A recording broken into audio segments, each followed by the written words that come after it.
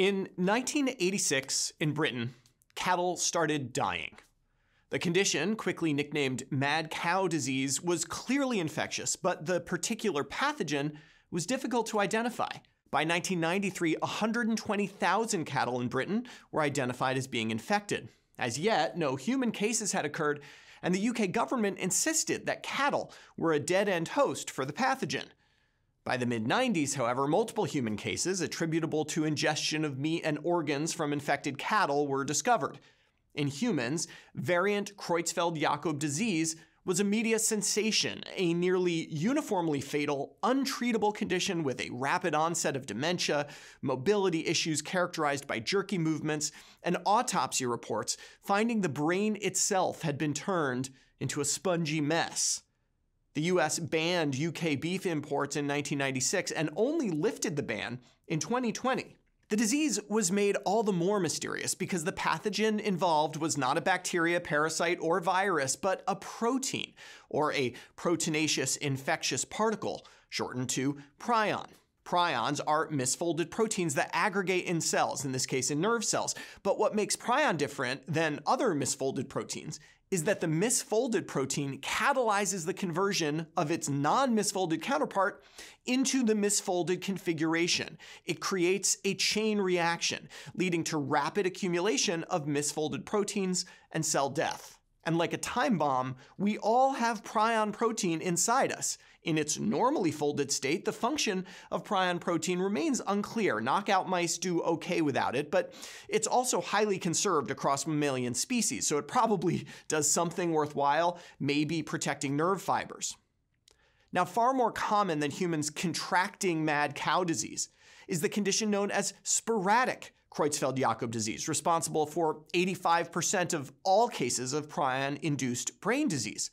The cause of sporadic CJD is unknown, but one thing is known: the cases are increasing.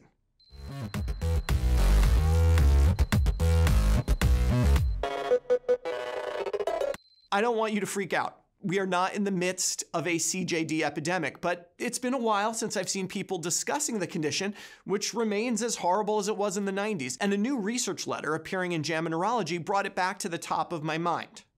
Researchers, led by Matthew Crane at Hopkins, used the CDC's Wonder cause of death database, which pulls diagnoses from death certificates. Normally, I'm not a fan of using death certificates for cause of death analyses, but in this case, I'll give it a pass. Assuming the diagnosis of CJD is made, it would be really unlikely for it not to appear on a death certificate. The main findings are seen here. Since 1990, there has been a steady uptick in the number of deaths due to CJD in this country, as well as an increase in overall incidence. Note that we can't tell whether these are sporadic CJD cases or variant CJD cases, or even familial CJD cases, though unless there's been a dramatic change in epidemiology, the vast majority of these will be sporadic. The question is, why are there more cases? And whenever this type of question comes up with any disease, there are basically three possibilities. First, there may be an increase in the susceptible or at-risk population. In this case, we know that older people are at higher risk of developing sporadic CJD, and over time, the population has aged. To be fair, the authors adjusted for this and still saw an increase, though it was attenuated. Second, we might be better at diagnosing the condition. A lot has happened since the mid-90s, when the diagnosis was based more or less on symptoms. The advent of more sophisticated MRI protocols, as well as a new diagnostic test called real-time quaking-induced conversion testing, may mean we're just better at detecting people with this disease. And third, and most concerning, a new exposure.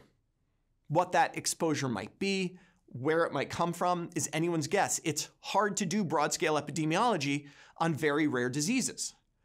But given these findings, it seems that a bit more surveillance for this rare but devastating condition is well merited. For Medscape, I'm Perry Wilson.